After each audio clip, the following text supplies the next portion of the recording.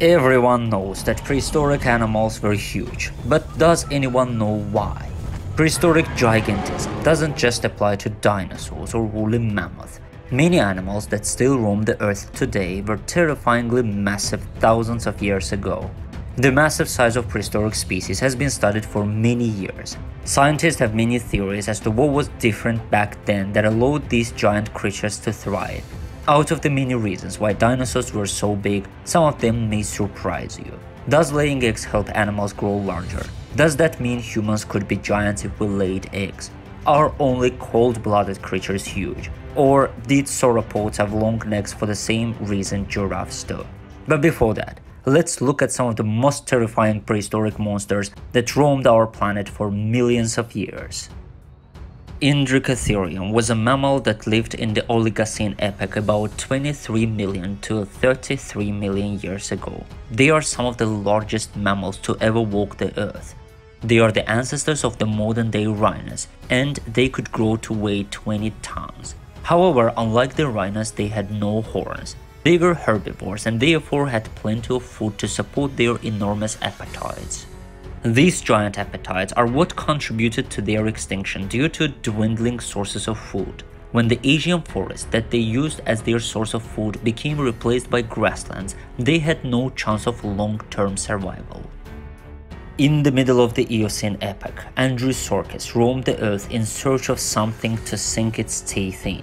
This was somewhere between 45 and 35 million years ago. The available evidence of this magnificent beast is a single skull that was discovered in 1923 in the Gobi Desert, Mongolia. However, the shape and appearance of the rest of its body remain a mystery to date. It weighed over 2,000 pounds and could grow up to a length of 13 feet. Its discovered skull is 3 feet long though. The large jaws of this mammal made it capable of feeding on prey and even protecting itself from other hostile animals. Before there were birds in the skies, the pterosaurs were the first to do so millions of years ago. These vertebrates flew the skies of the earth during the Cretaceous period, and by the time they went extinct, they had spread all across the planet. The largest type of the pterosaur species is the Quetzalcoatlus northropi, which is the size of a small airplane at 36 feet across. They are reptilian and first appeared in the scene about 250 million years ago. Their most distinctive feature was their head crests that were made out of soft tissue fussed with horn-like materials and supported by bones. They could have served any purpose, from attracting mates, regulating heat, and maybe even for defense. This was a rodent from the Dinomidae family, a species of the caviomorph rodent that became extinct about 2 million years ago. Its main habitat was in South America. It is the largest rodent ever known and is believed to have weighed up to 1,000 pounds.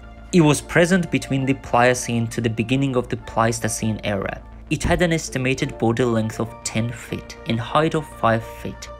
Arthropleura was one of the giant insects in prehistoric times. These giant millipedes lived during the Carboniferous period about 350 million years ago, measuring up to 8 feet in length. It was one of the largest land animals of its time. Arthropleura had a segmented body with 2 pairs of legs per segment. Its exoskeleton was covered in tough plates, which provided protection from predators. The creature is thought to have been a herbivore, and it likely fed on soft vegetation.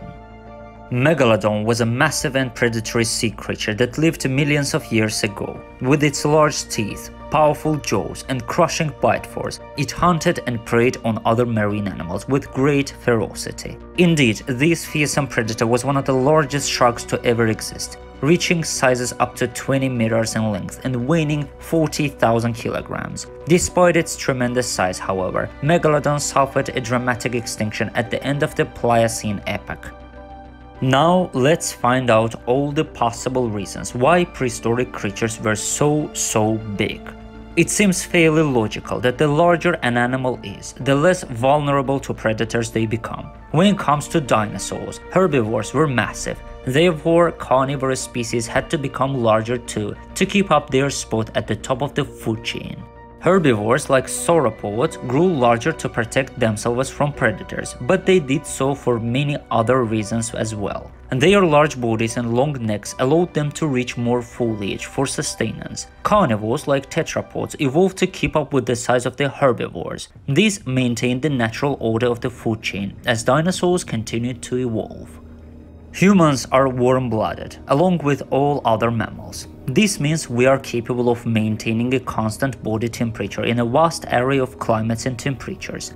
But for a long time, many scientists theorized that dinosaurs, like reptiles, were cold-blooded, meaning they took on the temperature of their surroundings. According to that theory, many large dinosaurs, especially sauropods, who were the largest herbivores, grew larger to keep them cool. The more surface area, the more room they had to cool off, which helped them regulate their body temperature in hot climates. This might also explain the theory of meteors and ice ages, leading to the mass extinction of dinosaurs. Intense changes in temperature are disastrous for cold-blooded creatures. That theory, however, was thrown into question after some scientists theorized dinosaurs were warm-blooded. The theory was further supported when researchers analyzed the chemistry of dinosaur eggshells in early 2020 and discovered the composition correlated with temperatures warmer than the environment, suggesting dinosaurs may have had warm blood like birds rather than reptilian cold blood. Through decades of archaeological research, scientists have been able to pinpoint the disparity in oxygen content over time. In prehistoric times, it's estimated that the oxygen content in the atmosphere was 30%, whereas today our oxygen content is around 20%. That difference could have allowed animals to grow larger and faster. This explains why so many species were larger in prehistoric times. Insects and invertebrates especially benefited from this boost in oxygen, which helped them both grow large and avoid extinction. Some scientists believe that because of the higher oxygen content, cockroaches were able to become the size of house cats. The prehistoric world was much warmer than our own and full of vegetation. The climate was perfect for tons of foliage, which was a food source for the biggest dinosaurs, and with little competition, some of the largest species were able to continue to grow and evolve over time. Sauropods were some of the biggest prehistoric animals, including Brontosaurus, and they also had incredible long necks. Scientists believed that they were gigantic so they could eat more foliage that was previously out of reach.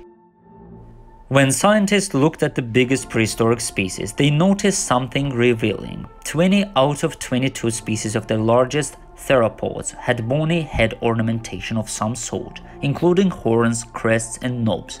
Did these built-in crowns exist just to make dinosaurs look threatening? As scientists continued their research in comparing dinosaurs with head ornamentation to those without, they soon realized that dinosaurs with bony head decor had a much higher rate of species survival and evolution, while dinosaurs without them were more likely to become extinct. Not only did these decorated theropods have a better chance of survival, but they also grew to be larger over time. The data suggests that dinosaurs with bony head ornaments may have grown larger because of them over many generations.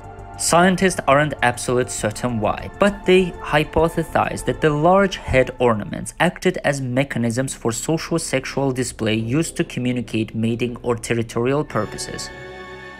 A single vertebra from a sauroposeidon dinosaur is 4.5 feet in length, yet surprisingly lightweight, a discovery made by archaeologist Matt Weddell.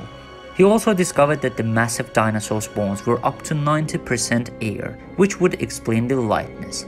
It turns out that some dinosaurs, particularly Velociraptor and Tyrannosaurus rex, had hollow bones for the purpose of predatory efficiency. The air in their bones allowed them to have a respiratory system that supported fast metabolism and quick movement, perfect for a predator's lifestyle. Scientists believe birds to be direct descendants of theropods, which would explain the similarity of their porous bones. Scientists have discovered that in most cases, the larger a mammal is, the longer the gestation period. This puts both the mammal and their offspring at increased risk of harm and birth complications. It also makes it impossible to carry more than one baby at a time in most cases. Dinosaurs avoided these issues by laying eggs and hatching their babies. They were able to lay a lot of eggs at once. Some species would lay up to 20 eggs at one time.